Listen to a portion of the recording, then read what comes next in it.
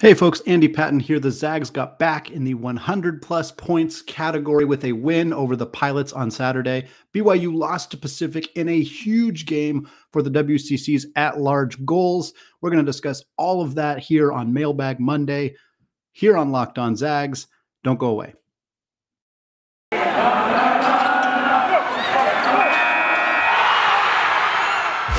You are Locked On Zags, your daily podcast on the Gonzaga Bulldogs. Part of the Locked On Podcast Network. Your team every day.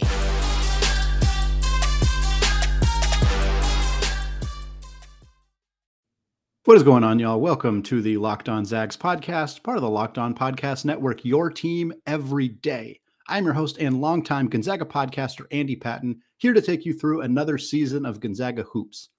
I want to thank all of you who make this podcast your first listen of the day. It is sincerely appreciated to be a part of your daily routine. I also appreciate all of you who have checked out the show on YouTube. You can find it on youtube.com, search Locked On Zags, posted on social media as well. We are crushing our goals for the Locked On Zags YouTube channel. I really appreciate all of you who have checked it out. If you have not yet, I would sincerely appreciate you giving it a subscription. Just go to the Locked On Zags, hit that subscribe button. We're very, very close to 300 subscribers, shooting to get to 500 by the time the Zags tear those nets down in April.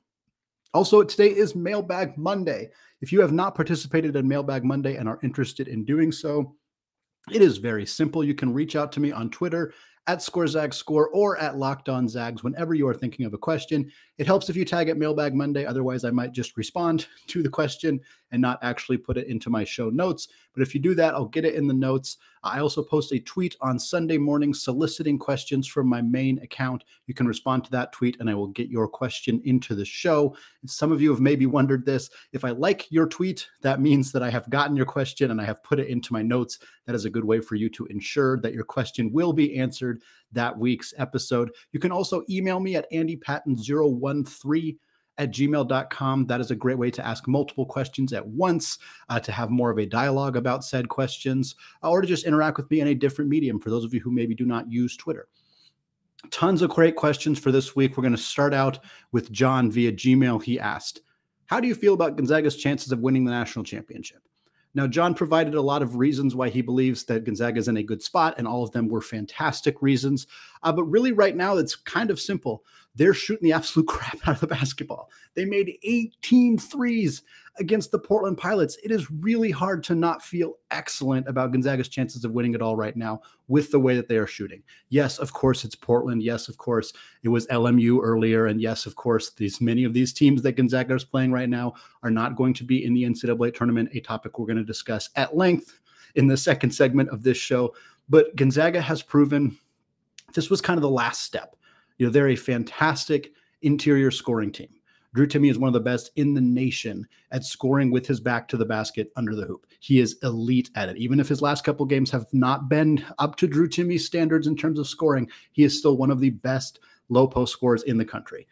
Chet Holmgren has emerged as a force down low as a scorer. And then you add Anton Watson, who we're talking about a little bit more in this show, who has been incredible, not just on offense, but on both sides of the ball this year. Gonzaga defensively has been great. They play great on-ball defense. They've improved at defending the perimeter. Their half-court and full-court traps have been really, really successful. You got guys like Hunter Salas and Anton Watson coming off the bench, providing this elite level of defense. Chet Holmgren's one of the best rim protectors, if not the best rim protector in the entire country, a candidate for the Naismith Defensive Player of the Year award. On top of all of that, the two biggest weaknesses this team had were costly turnovers and an inability to consistently shoot from the outside. They have seemed to push both of those concerns aside. They have gotten way, way better at taking care of the basketball. Now they're not facing as many physical opponents as they did in the non-conference slate when they faced Duke, when they faced Alabama, even when they faced Tarleton State, who was a team that had a lot of physicality on that perimeter. So there's a little bit of concern that maybe some of those issues crop up again when they get into the NCAA tournament, when they start facing some of those more aggressive physical teams. but the three-point shooting was not something that they could use to bail them out before, and now it is a tremendous weapon for this team. They are knocking down threes at an unbelievably elite clip. If they continue to shoot this well, or even close to this well, they don't have to shoot, they don't have to make 18 threes every game to win the national championship. I'm going to tell you right now, if they keep knocking down 18 threes a game, they're probably going to win the national championship, but they don't need that to win it all. What they need is to be consistent enough from out there that teams have to honor it. They have to respect it. That allows Drew Timme or Chet Holmgren or Anton Watson more room in the paint. It allows them to get good looks. It allows the guards more room to potentially make backdoor cuts, something that many of Gonzaga's players, notably Hunter Salas, are extremely good at. Our guards have elite court vision, so they can make those passes, they can knock down those shots. It gives Gonzaga just more weaponry. If they can continue to shoot this well, continue to take care of the basketball. And like John said in his question as well, he kind of alluded to there's not a Baylor this year. And that is true. There are a lot of other good teams. Don't get me wrong. It's not like Gonzaga is the only good team in the country. That's putting way too much pressure on them. But every other team has kind of faltered at times, including Gonzaga, who has faltered at times as well. They are not far from perfect. They are playing as close to perfect as they can right now, but they are not a perfect team. Auburn, very, very good. A tremendous challenge for Gonzaga. Duke obviously has had their misfalls lately, but still beat Gonzaga and could do it again. There's no debate about that. Baylor, similar situation, has had their fails, but is still a really good basketball team. Kentucky, Purdue, there's still a lot of good teams out there that I think could give Gonzaga some trouble. But if they play the way they have played lately, they're going to be really, really hard to beat. Next question comes from Havila Benjamin on Twitter. He says, what is your prediction for the Zags record in the month of February ahead of their tougher road stretch they have coming up? And which game are they most likely to drop? Yeah, I don't think Gonzaga is going to lose in the month of February. I don't like being the person who never predicts them to lose, because I think that they are certainly capable of losing games. It is not impossible to think that they will lose a game, but they do have 2 games against St. Mary's this month. St. Mary's the second best team in the WCC right now, per KenPom, per net, per a lot of other ways to grade out talent on this roster. St. Mary's is the number 2 team. I believe they're the second best team in the conference, just from the eye test, as well as all of the metrics. And they got them twice, obviously once in Moraga, once in the Kennel. The game in Moraga is far, far and away Gonzaga's most difficult game remaining on the schedule, with BYU struggling the way that they have lately, with San Francisco being a very good team, and playing San Francisco in War Memorial is not going to be easy. But right now, I think St. Mary's in Moraga, with Randy Bennett's style, with the fact that they have been effective at shutting down Gonzaga by playing this really methodical pace and playing good defense. They've done it before, so they can do it again. I think they will have more success at that than any team has so far this season. But I just don't think they have the offensive firepower. They've scored more points lately, and we'll get to that a little bit later, but I still don't think Gonzaga is going to lose that game. And I think they're going to come out of February with the same number of losses, 2, that they had going into the month. Next up, this question comes from Jacob Quarter 2 on Twitter. He says, as we enter the home stretch, do you think Gonzaga will be the number 1 seed in the West if either UCLA or Arizona go undefeated from here on out? Well, like I said, I don't think Gonzaga is going to lose. So if Gonzaga doesn't lose, and if both UCLA and Arizona can't go undefeated, obviously they're playing each other one more time on February 3rd, so very, very soon. If whichever team wins that game also does not lose a single other game, I don't think either of these teams will overtake Gonzaga, unless, of course, Gonzaga loses. Gonzaga would probably have to lose to somebody other than St. Mary's, I think, even to not be the number 1 seed in the West. But again, obviously UCLA and Arizona will play a better schedule from here on out than Gonzaga will. But let's say it's UCLA. Let's say UCLA beats Arizona again and does not lose for the rest of the season. Their resume is still not going to stack up all that well to Gonzaga. And even if it stacks up close, there's a tiebreaker. And I know that using transitive property on those games isn't always all that accurate, but Gonzaga blew the doors off of UCLA back in November. They weren't fully healthy. That's a fine argument to use, but Gonzaga didn't win by 2. It won by a lot. So I don't think UCLA would overtake Gonzaga for the number 1 seed in the West. If Arizona beats UCLA and also does not lose for the rest of the season, beats USC, beats the rest of the Pac-12, I think there will be an argument, some level of argument, but I still don't think their resume will be strong. They haven't played a great schedule, and their conference schedule obviously is fine. The Pac-12 is good. It is better than the WCC, at least top to bottom. It certainly is, but they already have 1 loss against really the only team that should strongly challenge them in UCLA. So even if they beat them on the other end, I still don't think their resume is strong enough to take over for the number 1 seed in the West. It is Gonzaga's number 1 seed to lose. If they do not lose from here on out, I think they take it. Next question comes from Christian via Gmail. He says, can you talk a little about Chet Holmgren's off the stat sheet impact? We're seeing it more and more. Yeah, I think we've been seeing it all along. To be honest, I think, one of the stats that always stood out to me about Chet Holmgren's performance this season was in that Texas game where Drew Timme had 37 points. Chet Holmgren, his first big in the spotlight game of his career, he had 2 points and 5 rebounds. There was a lot of consternation. Is he going to be the player we want him to be? Is he going to fade under pressure, whatever, those kinds of concerns, which I can understand why they cropped up when he had a really kind of disappearing act in such a big game. But in that game, Chet Holmgren, when he was on the floor, Texas took 15% of their shots at the rim. When he was not on the floor, they took 54% of their shots at the rim. They were afraid to go around the basket with Chet Holmgren in the game. That is the kind of off the stat sheet impact that is monumentally significant. That has been true in every game Gonzaga has played this year. He has a huge impact by altering shots, by forcing players to pull up for mid-ranges when normally they would attack the basket, by passing up good shots or good looks around the rim because of his presence. Beyond that, he's a load on offense. He's really difficult to defend. He's knocking down his shots at an obscene rate right now, but even when he's not, defenders have to respect him from 3. Again, that spaces the floor. That's why the high-low is so effective, is if Chet Holmgren has the ball at the top of the key and his defender is sagging off of him, Chet's just going to hit the 3. I swear he's never missed a 3 from the top of the key in his career. So the defender has to be really out close on him. That means Drew Timme has all of the space in the world to establish his position, catch the basketball, make a post move, score a bucket, which he does really, really well. Same with Anton Watson. When either of those two guys are in the game alongside Chet Holmgren, it's easier for him to navigate that high-low offense because of that ability. Beyond all of that, if we're talking full-on off the basketball stuff, we're talking about a really poised young man, a great kid, a good teammate. He's joking around with teammates on the sideline. You can see that. He does some of Drew Timme's goofy celebrations along with him. He's really professional with the media.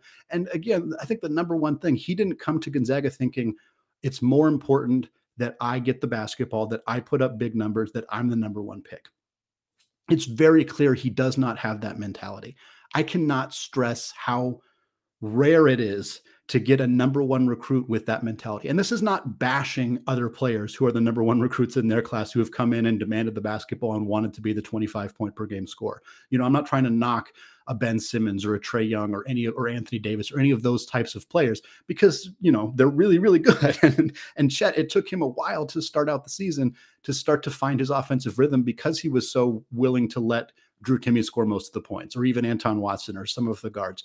And I think that that's a skill that is going to help this team win basketball games, even if it may be slightly detracting from his draft stock. I think by the time the draft rolls around, he's going to be a top 3 pick, probably a top 2 pick. He's going to be right in that conversation with Jabari Smith and Paolo Banchero. And I think that his mentality and his willingness to let his team win whatever it takes is going to actually help him when the draft rolls around. All right, last question from segment 1. This comes from Josh Edits on Twitter. He says, who's number 22? I don't recognize the guy in that jersey, especially over the last 10 games or so, but I hope he sticks around. Yeah, folks, Anton Watson's been good for about 20 games now. I think he's averaging about 12, 13 points per game since then. He had one really rough stretch in the middle of the non-conference season where he fouled out and committed a ton of fouls in like a 4-game stretch. I think he averaged like less than 4 points per game, and he was really struggling. He was committing a lot of fouls. He was not looking for his shot offensively. His defense was good, but again, your defense can only be so good when you're playing constantly in foul trouble. There was some comments that maybe we should play Ben Gregg more. Maybe we should play Julian Strother more in a small ball 4 role. And Anton has completely turned it around since then. He's been one of the best players in the country. In fact, those of you who are on Twitter, you may have seen this from Evan Miyawa, who does phenomenal individual player analysis and assessment. He's one of the best in the business. He has a player rater, and Anton Watson, number 4 player in the country based on his offensive and defensive contributions to Gonzaga's team. The 4th best player in the country by these advanced analytics. Now, he's not going to finish 4th in the player of the year rankings, nor do I believe that he should finish 4th in the player of the year rankings this year. But the argument that he's one of the 20 best players in the country, to me, I continue to strongly pound the drum that Anton Watson is one of the 20 best players in college basketball this season. And the fact that he's coming off the bench, the fact that he's clearly the third big on this team, doesn't make me feel any less strongly about that. His ability to impact the team on both ends of the floor. Yeah, his outside shooting is still inconsistent. He did knock down a 3 against Portland, but that's still not really a part of his game that has developed. Even his mid-range game is suspect. But his offensive ability under the rim, his ability to move without the basketball, his passing ability, and his defense all combined make him one of the most impactful players in the game of college basketball. And next year, he's going to be an unbelievable force on this roster. All right, we got more listener-submitted questions coming up in the second segment, talking all things WCC. But before we get there, I want to tell you all about Get Upside. Hey, Zags fans, this is Andy Patton with an incredible app everyone who buys gas needs to know about called Get Upside. My listeners are earning cash back for every gallon of gas every time they fill up. Just download the free Get Upside app in the App Store or Google Play right now. Use promo code SCORE for 25 cents per gallon or more on your first fill up. That's cash back. Don't pay full price at the pump anymore. Get cash back using Get Upside. Just download the app for free and use promo code SCORE for 25 cents per gallon or more on your first tank. Some people who drive a lot are making as much as $200 to $300 a year in cash back, and there's no catch. The cash back gets added right to your account. You can cash out anytime to your bank account, PayPal, or an e-gift card for Amazon and other brands. Just download the free Get Upside app and use promo code SCORE to get 25 cents per gallon or more cash back on your first tank. Hey folks, Andy Patton here to introduce our new sponsor, Homefield. Homefield is a premium collegiate apparel brand based out of Indianapolis, offering incredibly comfortable, officially licensed apparel with vintage college designs. Homefield is kicking off big new Saturday season 3, where they launch a new school on their site every Saturday for 8 straight weeks. Gonzaga is week 2.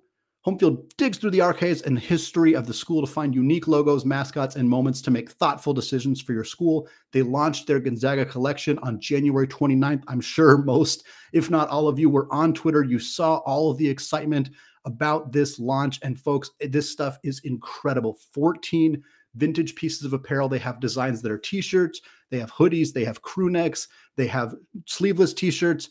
Incredible stuff, all vintage. The designs are incredible. I'm rocking one of them right now. For those of you checking it out on YouTube, they have some really, really fun stuff. Captain Zag, Teddy Gonzaga, one of the original mascots for the school back in the 20s. And guys, not only is this stuff really, really cool looking, it's insanely comfortable. The most comfortable stuff I've ever worn. And I have sensitive skin, so it's really important to me that the clothes are comfortable. They are long fitting, so they're slim fit. It's some of the best clothing that I've ever bought. I genuinely mean that. You absolutely need to go to Homefield. Check this stuff out if you have not already. New customers can get 15% off their first purchase from Homefield if they use the code LOCKEDONZAGS at checkout at homefieldapparel.com. All right, Andy Patton, still locked on Zags, still talking Mailbag Monday. Segment 2, we're talking mostly WCC. Folks had a lot of questions about the viability of the 4-bid WCC in the NCAA tournament after a couple of the results from last week. We'll start out with this question from Havila Benjamin, the second of the show. He says, after BYU's losses to Santa Clara and Pacific and USF's choke against St. Mary's, which team is on thinner ice to make the tournament right now? And what does each of them have to do to make it in? Yeah, BYU has the worst loss, but USF, unfortunately, is on thinner ice.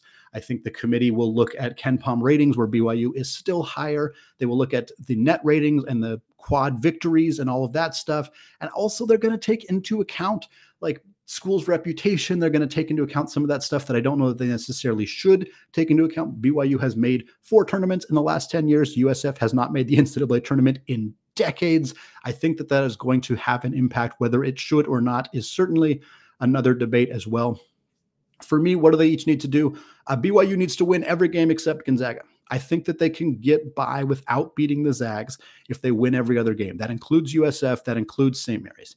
They need to win those games. They also, cannot lose to Santa Clara. They sure as hell cannot lose to Pacific or Portland or San Diego or LMU or any of those teams as well. They probably also need to make the WCC championship game. I think if they win out, except for Gonzaga, and then they lose in the second round or the first round of the WCC tournament. They lose to either San Francisco or St. Mary's and finish third or fourth in the WCC.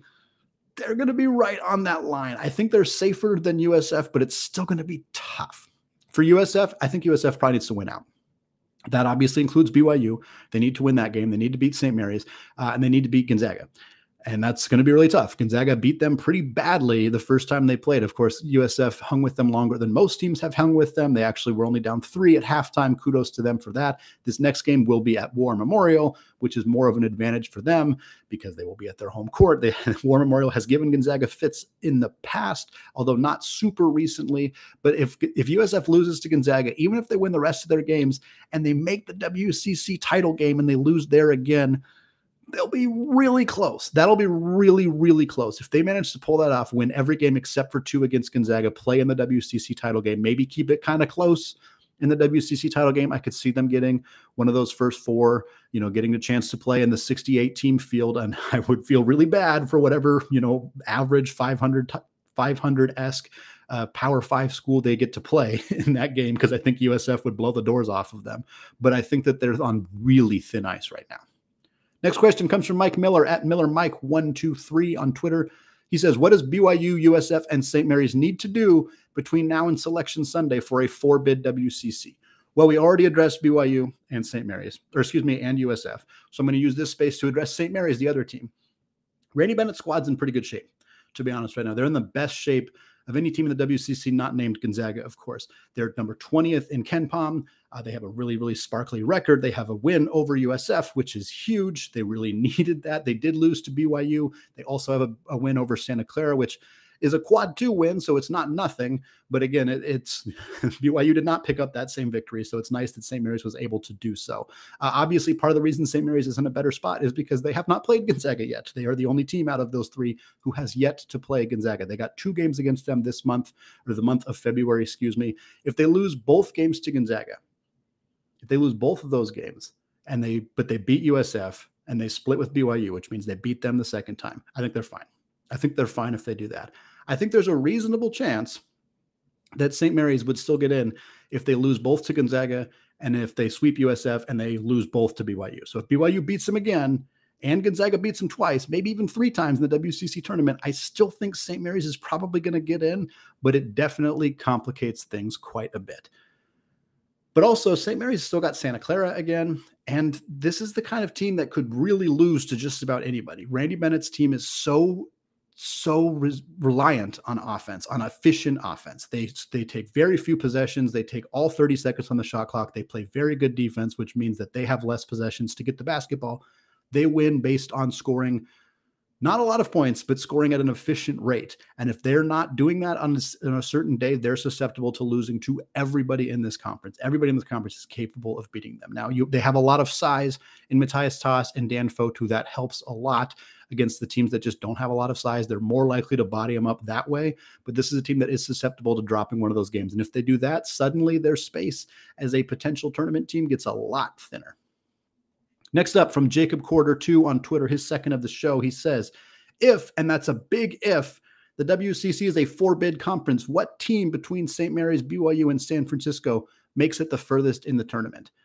Yeah, I think I'm still probably going to take St. Mary's here. Again, obviously, seeding is a huge factor. If one of them draws a really, really good team in the first round, or a really, really hot team in the first round, or just if BYU doesn't draw any big teams, they're maybe more likely to advance. Whereas if they draw a team that has a lot of size, they're probably less likely to advance because that's kind of their weakness.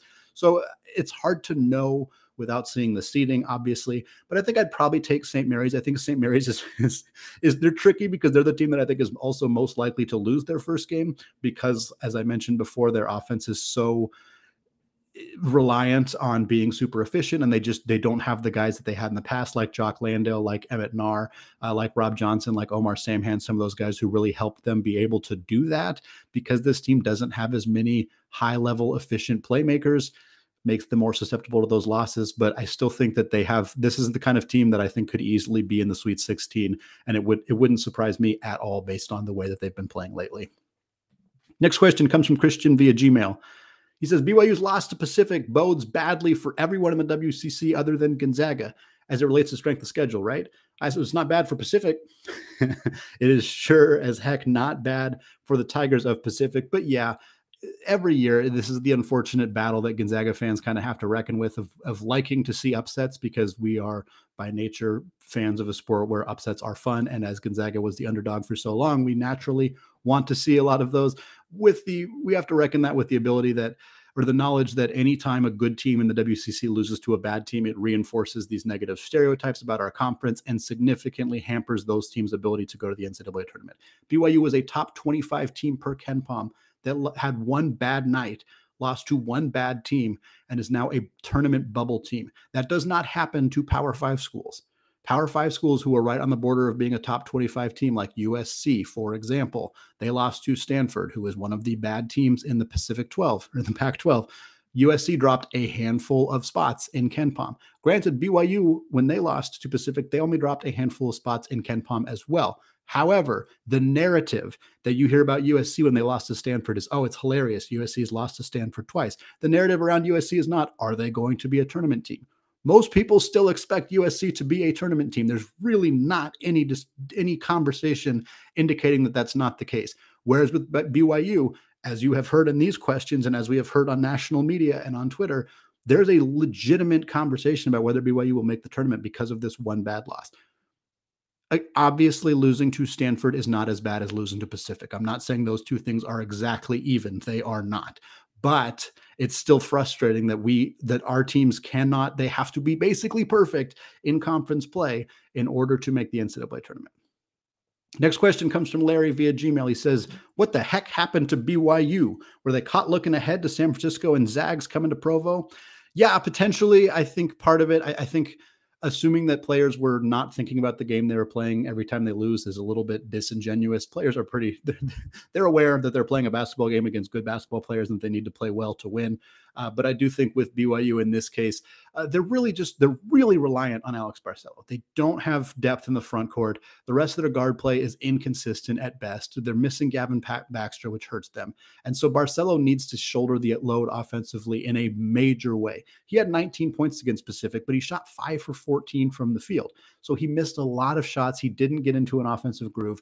Caleb Lohner, who had a good game against Gonzaga, but has had a rough season in general, he finished 3 for 10. This team just doesn't have a secondary scorer. They don't have a player to shoulder the load if Barcelo's not having a good day. It's been their weakness all year long. It's been exploited against Santa Clara. It was exploited by Gonzaga, and now is exploited by Pacific.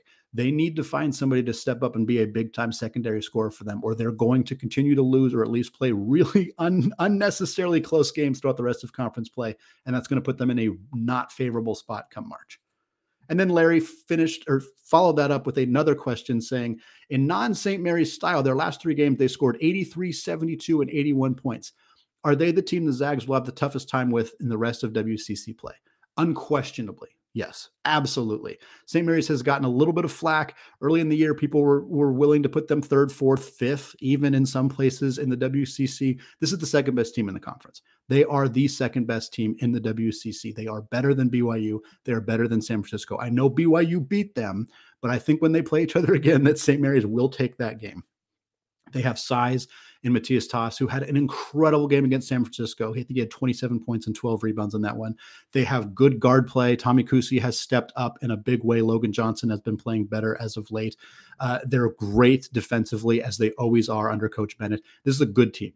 This is a good team that I think will challenge Gonzaga. They will give them a close game in Moraga. I think the Zags will win, especially the way they've been shooting the basketball lately. But this is one of the 25 best teams in college basketball. All right, 2 segments down. Coming up in the 3rd segment, we're going to answer even more listener-submitted questions. It's a jam-packed mailbag this week. But before we get there, I want to tell you all about Built Bar. It's the new year, so that means New Year's resolutions. If yours is about getting fit or eating healthier, make sure you include Built Bar in your plan. Built Bar is the protein bar that tastes like a candy bar, maybe even better than a candy bar. Built Bar makes it easier to stick to your resolution because it tastes so good you'll want to eat it. Unlike other protein bars, which can be chalky or waxy or taste like a chemical spill. You want to eat healthy, but it just gets so boring. By now, you might be thinking, this is just not worth it. Where's the chocolate? But Built Bars are covered in 100% real chocolate. In fact, here's an idea for the new year. Go to all your secret treat stashes at home, in the pantry, at the office, in the car, wherever. Throw out all of the sugary or calorie-filled treats and replace them with Built Bars. So when you're craving a snack or a treat, you can reach for something that's healthy and tastes incredible. Go to Built.com right now and use promo code LOCKED15 and you'll get 15% off your first order. That's LOCKED15 for 15% off at Built.com. All right, segment 3, still Andy Patton, still Locked on Zags, still answering listener-submitted questions all episode long. This next one comes from Christian via Gmail. He says, the physicality in the Portland game was clearly not only a playing hard mentality. After the game, Drew Timme spoke pretty honestly about it, essentially saying the Zags didn't appreciate it. I thought they handled it well during the game, but the fact that Anton Watson got a T indicates there was a problem. Yeah, I mean, this is just the thing that happens every year in the WCC. I'm not concerned about it. I'm not going to cry out about Portland or Shantae or any of that. They got beat. They were getting beat. They were frustrated. They committed some dumb fouls. There was some pushing around. It happens. Playing basketball at this level is highly competitive. There's trash talk all of the time. Our players are talking a ton of crap. I want everybody to acknowledge that that is happening. They're saying mean stuff, and sometimes they get pushed around for it. I'm not saying they deserve it. I'm not saying that it's not it's still a bad thing to do and you should get punished for it with technical fouls and everything like that. But these WCC teams are feisty. This is their biggest game of the season. They come in juiced and amped up to play, and sometimes emotions get the best of you. It's just one of those things that happens. Next up, this question comes from Dad Risk on Twitter. He says, I hate to ask this, but are we sure Ben Gregg is a part of the core group of players going forward? That's been the talk, but he's not on the level that Strother and Harris were as freshmen. It's so easy to get left behind at GU now with all their talent. Well, I don't think it's fair to compare Ben Gregg as a freshman to Julian Strother and Dominick Harris because they play very different positions. And Gonzaga's growth plan for bigs has always been different than their growth plan for guards and forwards. It's always been different. It is way too early to rule out Ben Gregg as a core piece of this team. I think there is a little bit of concern about what the front court's going to look like next year, assuming Timme and Holmgren both leave, because that would rely on Ben Gregg playing a bigger role. And I'm not certain he's completely ready for the kind of role that could be available to him next year. But again, he's a freshman. He is not a sophomore. He was a high school senior last year who is a freshman this year. That is a very important way to think about him. Gonzaga freshman bigs don't normally look like Chet Holmgren. This is very unique. They don't normally look like Drew Timme either, who was very good in a reserve role as a freshman. They look a lot like Shem or Kelly Olynyk or Roni Turiaf or Filip Petrusev. Those guys were not good when they were freshmen. Or Sam Dower. Those guys were bad when they were freshmen, or at least not good. I don't want to say bad. That's a bit mean, but they weren't nearly the players that they became. Big man development at Gonzaga is a process. It takes some time. Lately, they have been able to churn some of these guys around in 2 years. That's what was incredible about the growth of Filip Petrusev, who blew up his second year. Same with Drew Timme, blew up his second year. Same with Domantas Sabonis. Some guys do turn this thing around in 2 years, but by and large, for the most part, it has been a multi-year growth development plan. And this is not Ben Gregg's second year. It's barely, because he played only a half of last year, and he was a high school senior who was basically just sitting on the bench, getting used to being at college games in that environment. This is his freshman year. He will take leaps and bounds next year and be better. He may not be Killian Tilly 2.0, which is what we've been hoping for, but I think he is absolutely part of the core. I don't know whether he will have a starting role handed to him next year, but he's going to be a big part of it. And I think it's too early to be overly concerned about his performance on the court in what has been just a handful of minutes in his true freshman year. Next question comes from John via Gmail. He says, if Hickman, Salas, and Strother all come back next year, do you think they will start? If so, where does that leave Dom Harris? If Harris isn't a starter, is he at risk of transferring to another program? Would Tommy Lloyd potentially be a landing spot? So that we jumped through a whole bunch of different topics there in these questions. We'll kind of address them one by one. Yeah, Hickman, Salas, Strother all come back. Yes, they're all starting. Strother very obviously is starting because he's starting this year. Hickman and Salas have clearly proven that they deserve to be the starting backcourt on this team next year. If they all come back, which I think is a big if, not necessarily a guaranteed conclusion, then yes, I think Dominick Harris would come off the bench. He'd be a high-level bench player, but I think that would be the role. He'd be playing, 18, 25 minutes per night, kind of an Aaron Cook type role, what Andrew Nembhard was last year before he actually settled into a full-on starter's role, similar to what Nolan Hickman's role is this year. The transferring thing, I don't know. I mean, it's impossible to know. Obviously, if a player thought they'd be a starter by now and they're not a starter, that's a circumstance where we see players transfer in the past. So I understand we're kind of applying that this is what other players do, so maybe this is what Dom will do. Dom has proven he is not like other players. He is fiercely loyal to this program. He committed here as a sophomore in high school as he rocketed up boards and did not waver on that commitment, did not decommit and look to go somewhere else. Instead, worked very hard to get Julian Strother and Jalen Suggs to come to this program instead. That kind of attitude, that kind of mentality doesn't strike me as somebody who would give up on a program when he hasn't really even had a chance to prove himself. Injuries caused him this year. If he was just rotting on the bench because Mark Few wasn't playing him, then I think this would be a more legitimate conversation. As it stands, he's just not healthy. I don't think that that's going to cause him to leave. I have no idea what his relationship with Tommy Lloyd is like. I assume that Lloyd is not the person who recruited him. It was likely Brian Michelson who recruited Dom. Don't know how much that matters. I just don't know. I don't have a firm answer for you here. I don't get the impression that Dom is planning to transfer after this year. I don't think that he will start next year certainly if Nolan Hickman, Hunter Salas, and Julian Strother are all back. But if any of those guys are gone, that's a much likelier opportunity for Dom to start. Or, and I'm just going to read John's second follow-up question here. He says, if Timmy does not come back, could they potentially go with the starting lineup of Hickman, Salas, Harris, Strother, and Watson at the 5? Does that give Gonzaga enough rebounding and rim protection?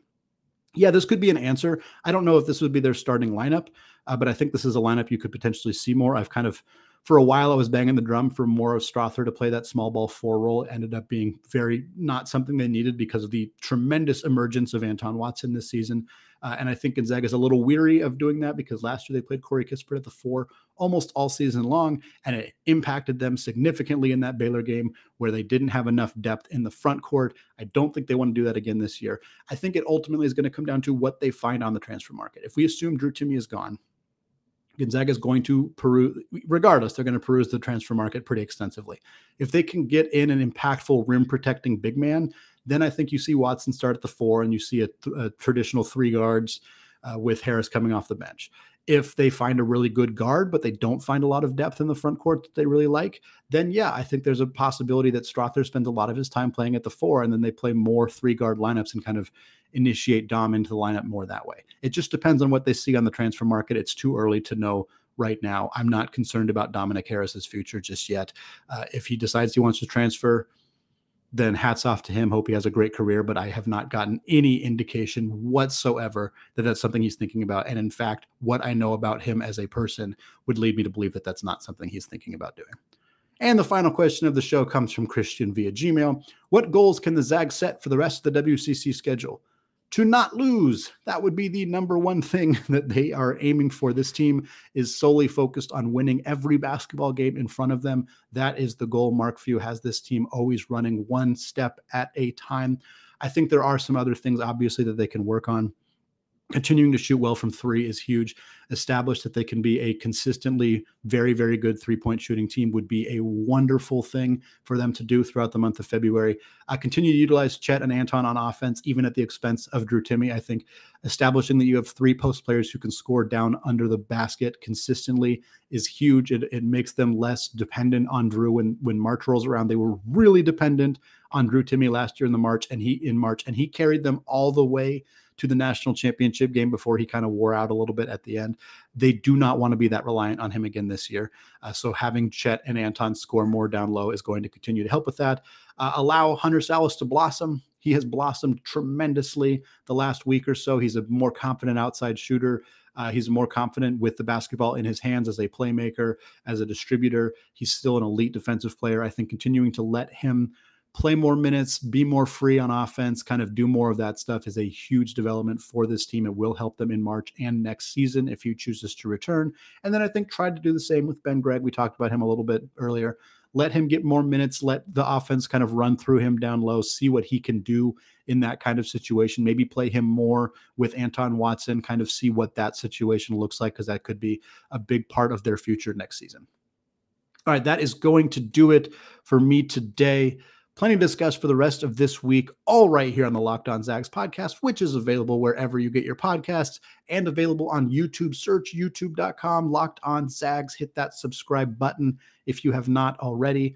Finally, thank you again for making the show your first listen of the day. Now is a great time to make your second listen of the day, the Locked On Bets podcast. Locked On Bets is your daily one-stop shop for all of your sports gambling needs. Locked On Bets is hosted by your boy Q with expert analysis and insight from Lee Sterling. All right, thank you all for listening, and go Zags.